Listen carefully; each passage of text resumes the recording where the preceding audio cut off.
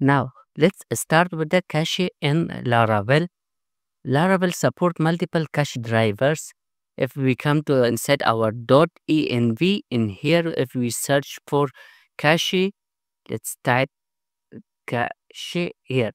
We can see by default it's database. We can change it to file, Redis, database also. So I'm going to use file for my application because I don't want to store the cache in my database. I want to store them inside the file. Now let's go to cache demo controller, and in here if you want to put or add something to the cache, for that we have to type cache : put.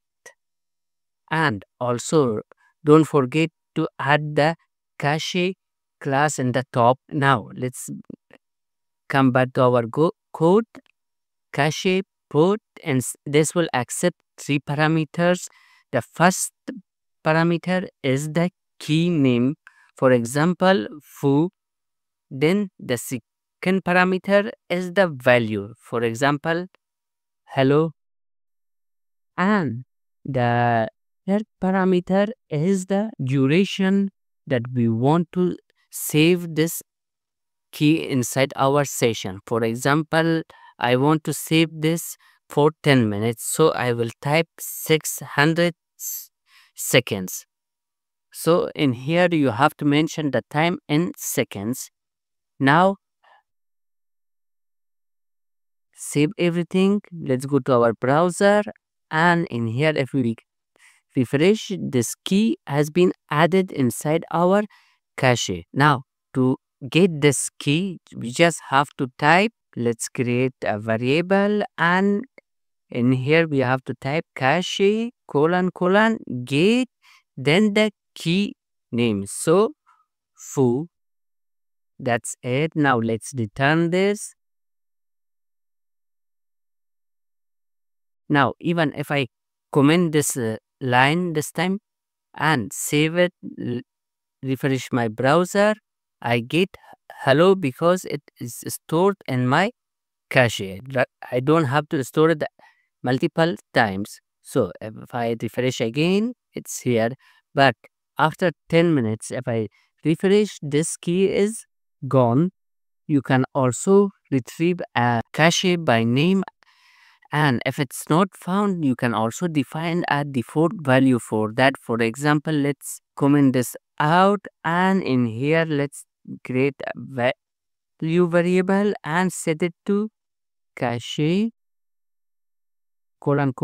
get, and this time we will name it, for example ABC, and we will set the default value to something not found here.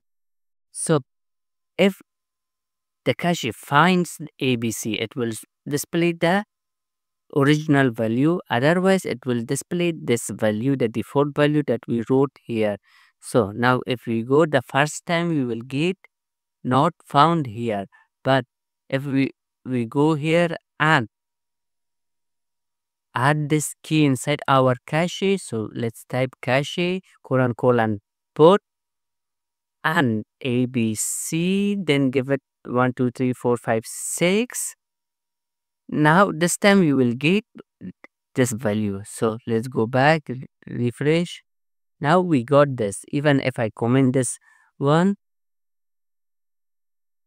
save, let's go, I still get the 1 2 3 4 5 because currently it is available inside our cache. We are not displaying, we are not seeing the default value.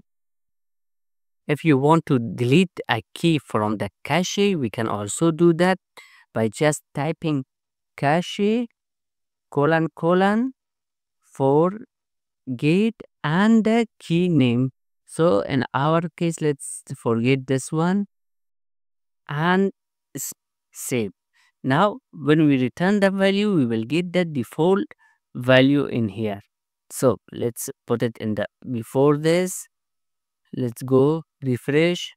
Now we got this because we deleted the ABC key from our cache. So that's the reason that we are seeing the default value. If you want to delete all the keys from the cache, all the items which are stored inside our cache. If you want to delete them, we can do that also by typing cache colon flush. This will delete all the keys inside our cache and our cache will be empty. So let's save this and let's keep them and comment them. And now let's go refresh. We got not found here.